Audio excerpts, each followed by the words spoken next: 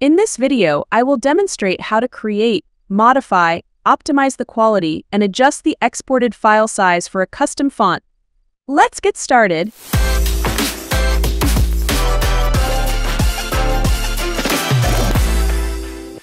In SquareLine Studio, if you create a label widget, you can basically only use the built-in font set.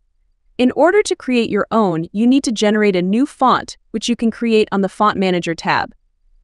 SquareLine Studio supports two file formats, TTF and OTF. In order for the font to appear on the Font Manager tab, you must first add it to the Assets. Press the Add File into Assets button on the Assets tab, then add the file you want to use. You can also add the font by simply copying the file into the Assets folder. Now, go to the Font Manager panel. Give the font a name. This name will appear when you want to select it. Choose the font type you added to the assets. Set a font size. The BPP value determines the level of texture filter to use. It's recommended to set it to at least 4. In the Letters drop-down, select the character set you want to use. You can choose from formats corresponding to the ASCII standard or generate sets for Korean, Chinese, or Japanese characters.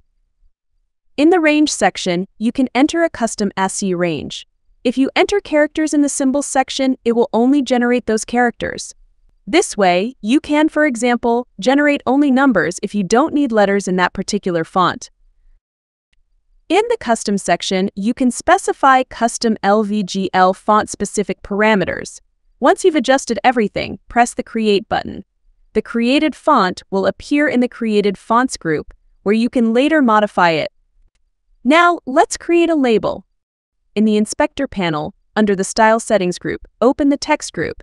Here, you'll find settings related to the font, such as text color, line height, letter spacing, alignment, decoration, and font type.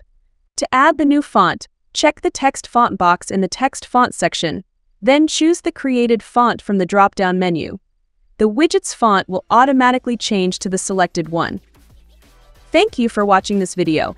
Don't forget to subscribe to be notified about our latest videos on time.